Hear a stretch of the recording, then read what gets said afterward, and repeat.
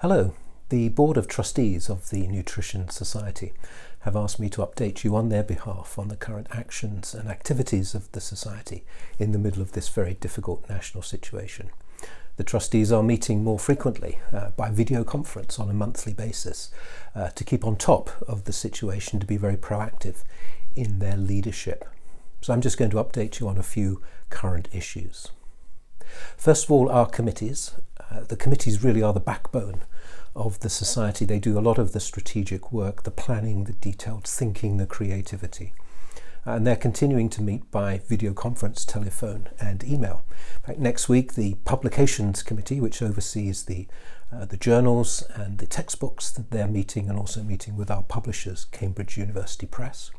And then over the next couple of weeks, the Training Academy is going to meet, and then the very important Scientific Committee meets. And the Scientific Committee is the body that plans all of our conferences and are working 2 to 3 years ahead. Our conferences, we've had to make some changes there. The Irish section meeting, due to take place in Limerick for the first time in June, we had to cancel that, but I'm delighted to say that the local organisers are going to be able to host that for us next year, which is very good news. Our summer meeting, the main meeting of the year in Aberdeen, has also been cancelled.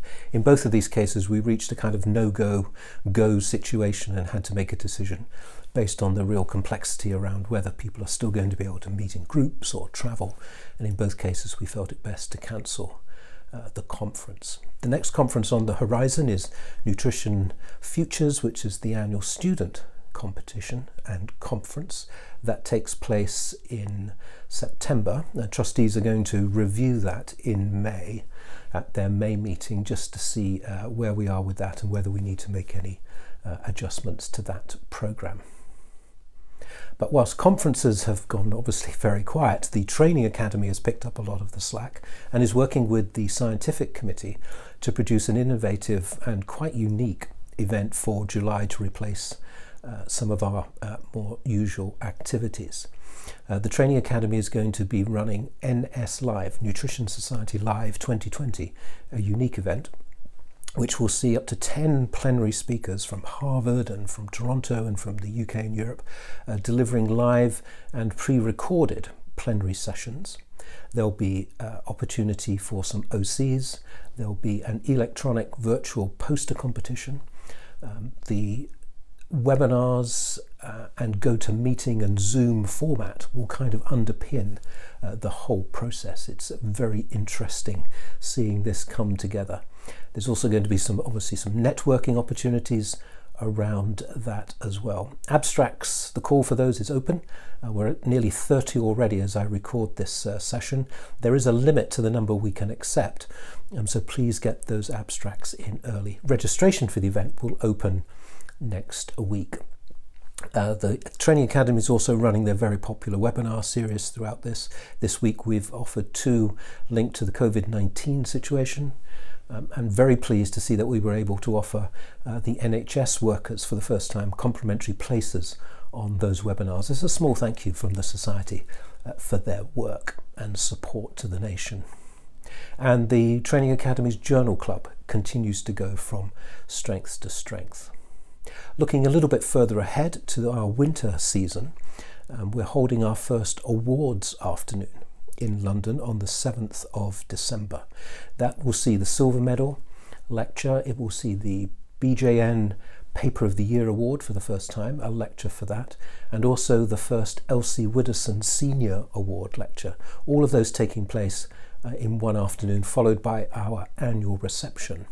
And then on the next 2 days, the 8th and 9th, we move over to the Royal Society to host our winter meeting, and a very packed programme we have in there. Registration for those events will open, I suspect, over the summer months once the situation is a little bit clearer.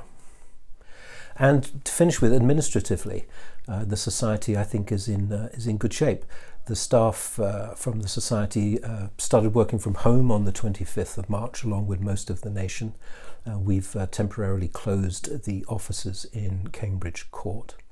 We're looking forward to returning as soon as we can, but I've been very pleased with the positivity and the proactiveness that the team has shown around these difficult, unusual times.